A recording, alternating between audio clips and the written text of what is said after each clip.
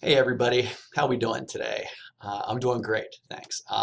We have plenty to cover today, so why don't I just get to it? All right, so we are in week 12 and we are shifting gears. I'm recording this a little bit ahead of time, so I have no idea what the submission rate is going to be for the research essay. I take it as it comes. I've had classes that everybody turns it in sort of on the official due date, and I've had classes where very few do that, and most or many wait until the unofficial, the drop dead due date. So I'll have a little more to say about that, probably indirectly to you or through an announcement once those start rolling in. But I'm excited to see your research essays. They hopefully will be very good. I'm rooting for you. And of course, if you have any questions, email me. But that's not what the screencast is about. The screencast is about our final foray into argumentation and primary research collection and document preparation. And what's really different about this assignment, different from anything we've done, certainly since January and absolutely since August, is the method or the mode in which we present our findings for this last assignment, the Collaborative Multimodal Project, or the CMP. And so the words are, all three words are there. Collaborative, you know what collaborative means. You'll be working with other people. Multimodal, and then it's a project. That one's maybe a little less so. So what do you have to do this week? You have to read my assignment for the Collaborative Multimodal Project, and it's my plan, if I can squeeze another screencast in today or by the end of this week, I want to make a separate one for the assignment as well. That's probably not as interesting to you. Okay, so I'll say the rubric for that screencast as well. What I want you to do this week, and this is for no matter where you are in the research essay process, by this date, by Thursday, April 12th, I need you to sign up for a collaborative multimodal team. The sheet should look pretty familiar to a good bunch of you. Again, you can go, let me go big here for a second. Your team can be as big or as not big as you'd like. If you want to work in pairs, I would appreciate if you ask my permission for that. Otherwise, I may end up throwing someone on your team without knowing that you would rather work as a pair. What else? If you go above five even for me is a bit of a big number for a collaborative project, but you want to go bigger than five, I've seen teams of 6 and 7, about 8, but I've seen some pretty high number teams, attempt this project to varying degrees of success. So that's something you want to try. Go right ahead. You'll notice that I have, if I go back to the screen here, I have 1 through 5 on here for team member names, and there's also sort of unofficial room for 6 and 7 if you want. So if you are interested in being a team, 2-person team, so you could put Steve, and I'll put, maybe my daughter will be on my team. Wouldn't that be nice? Okay, if just Steve and Estelle on one team, put some X's down here like this on your team so that the rest of us, can you see that? Let me make it a little bigger maybe if you're watching this on a bigger screen. See, so if you do want to be just a 2-person team, or if you don't want me to add anybody to your team, put X's under. So even if it's, let's see, if you're Steve, Estelle, let's say, even if you're 3 like that, or what the heck, let's put my wife on the team as well. Go ahead and just X out the remaining areas so that I know that you don't want anyone else on your team, that you're feeling good about your prospects. If you're just kind of putting your name up there, you don't want to put the X's on it because you don't know who you're going to work with yet. So anyway, by Thursday, the 12th here, put yourself on a team. And if you're not on here, this is one of my I don't know, more interesting days of the semester where I get to get out my entire class roster, make sure that every name is on on the sheet somewhere, and for everyone whose name isn't, I put you all on a team, sort of an island of misfit toys. Sometimes those teams work out.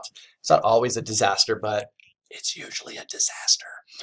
So find a team to work with. It can be people that are in your same, mod. It can be people that you know. It can be complete strangers. This is an online class, so you technically should be capable of working with anyone, anywhere. And doing so completely digitally at that. So get yourself on a team, okay? Like I say, email me permission for a team that is less than 3 or greater than 5. If you don't have a team, one will be assigned for you. Just be clear. Let's see. Some people just jump on teams, and that's where those X's are very useful. I can't say this early enough, and I think a lot of you who you took Comp 1, so you're already pretty much aware of this, but take detailed notes about who does what, and keep really clear deadlines communicated between all people. You know, some of you, I don't suspect, I have not diagnosed many of you with senioritis. Maybe it's because the weather's been so absolutely cruddy out. I'm not detecting a strong infection rate of senioritis or anything like end of school year laziness yet, but there's always one or two people that just sort of drop off the face of the earth and don't carry their load. They don't carry their water for the collaborative multimodal project, and it's usually because they maybe limped to the finish with a research essay and they're just sort of over this class. Sad to say, it happens. Don't be one of those people, first of all, but if you happen to be on a team with one of those people, please make sure that you're documenting all the deadlines that you've given them and how they're blowing them, how they're not responding to group texts, that sort of thing.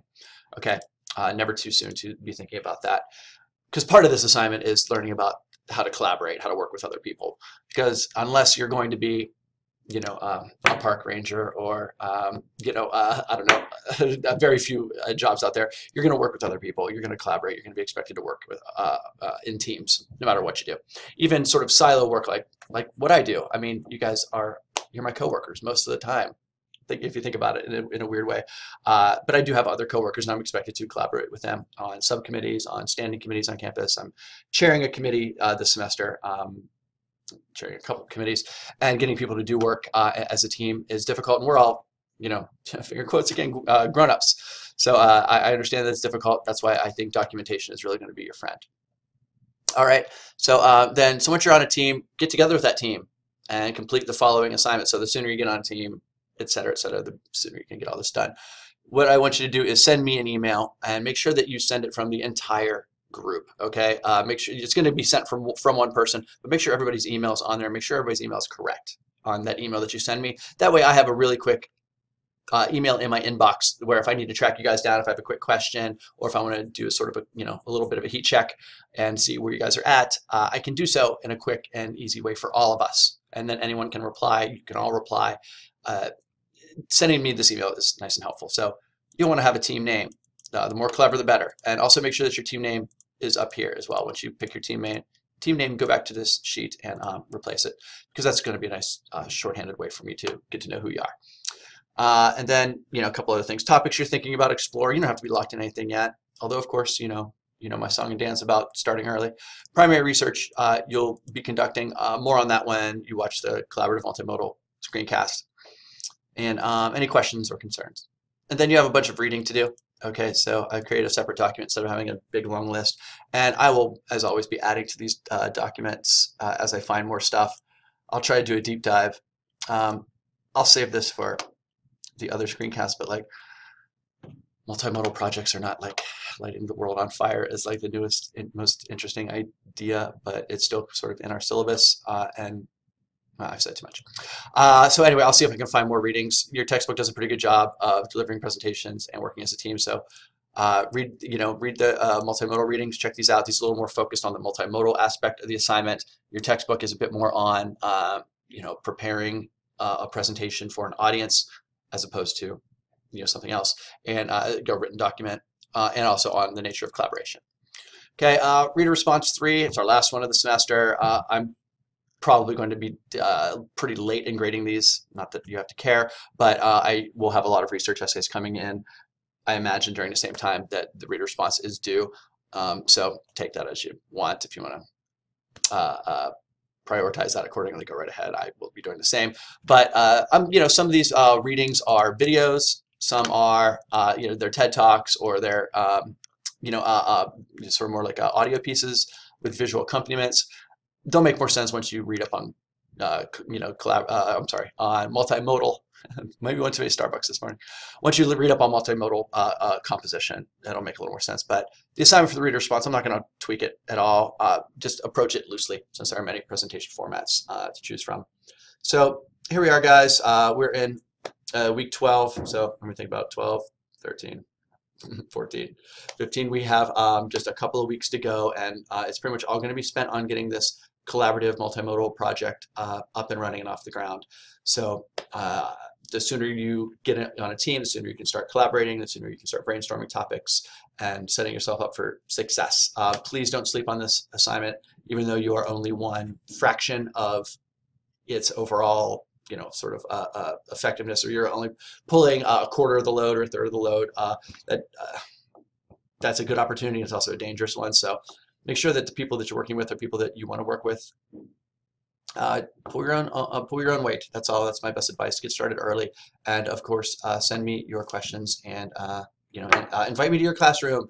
Invite me to have a FaceTime session with you and your team. I would love to be involved in these. I'll probably repeat that desire pretty often. So anyway, I hope you're doing well. It's nice to see you. Take care.